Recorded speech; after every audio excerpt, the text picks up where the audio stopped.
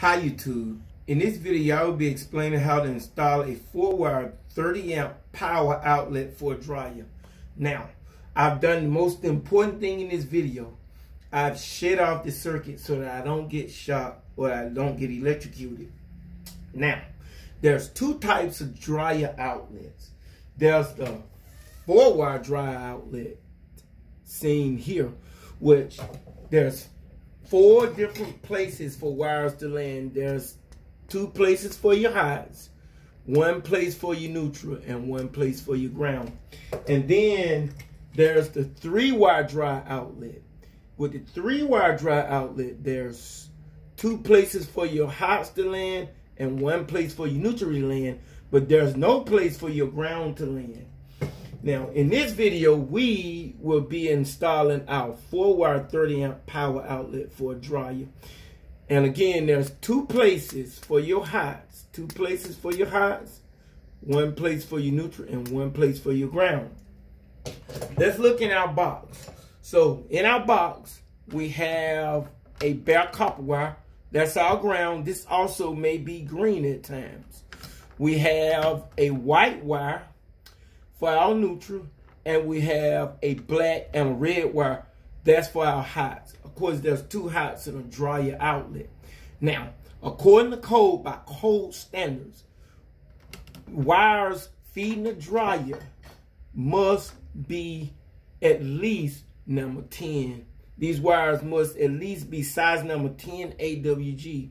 On the other end of these wires in the panel, this red and this black should be landing on a 30 amp breaker. And this white should be on the neutral bar, and this bare copper wire should be on the ground bar. Okay, so now let's look at our outlet. This is the front of our outlet. This is where the actual cord of the dryer plugs in. All right, this is the back. This is where the wires terminate.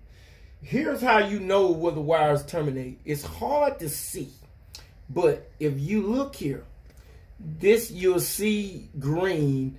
You'll see the word green. This is where your ground terminates.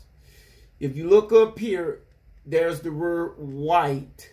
This is where your neutral terminates. And on these other 2 screws, under these other 2 screws here, this is where your hots terminate. It doesn't matter which hot terminates where. You just need to have a hot here and a hot here. So let's get started here. We will start with our ground. You just simply slide in this hole, slide in that hole right there, and just simply tighten down.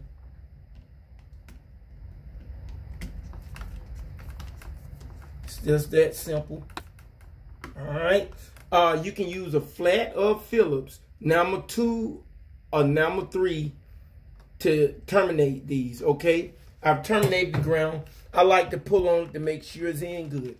Okay, now next I'll terminate the neutral. Now I've already stripped these wires to save time in the video using these strippers. So all right, now I will be terminating my neutral in its slots. Just simply slide it in the hole and tighten down.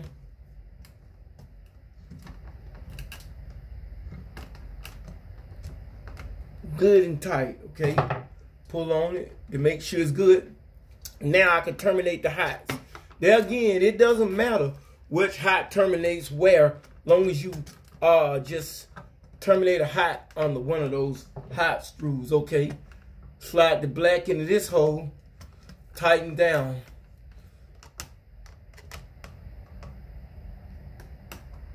Screwdriver's kind of big. Maybe I should have went with the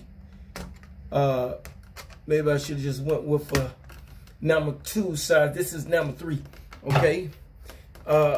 Pulled on it. It's good. And terminate our last one.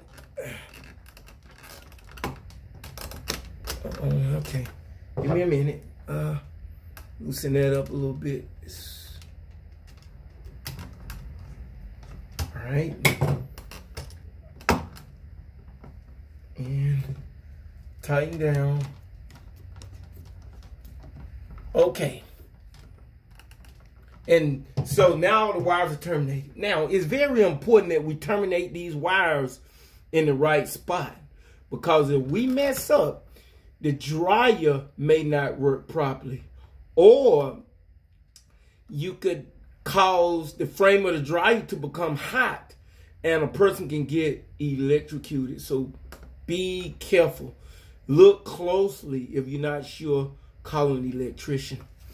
All right, so now we're ready to put the outlet into the box. Of course, what we're going to do is we're going to put screws, install the outlet with these outer screws right here. Now, if you had a single game box, you would use these middle screws. I don't like the single game boxes because it's just not enough room for that number 10 wire to move around in that box or be in that box safely. All right. Now, I'm going to use my drill to speed up the process. Here. Okay, and all right, that's one.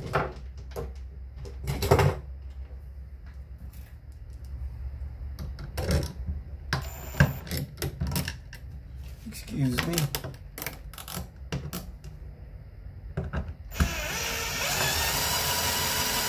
It's two.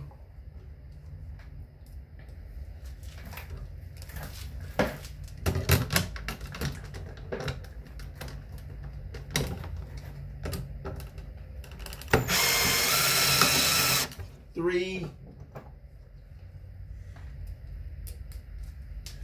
And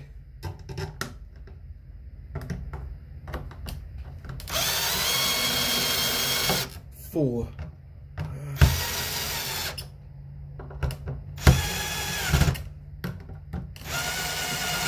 And we'll put our cover on.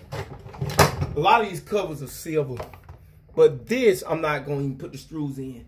But that is how you would terminate a dryer outlet. And again, this is the 4-wire 30 amp outlet for a dryer. That concludes the video, and I hope that it could be beneficial to you, and I thank you for watching.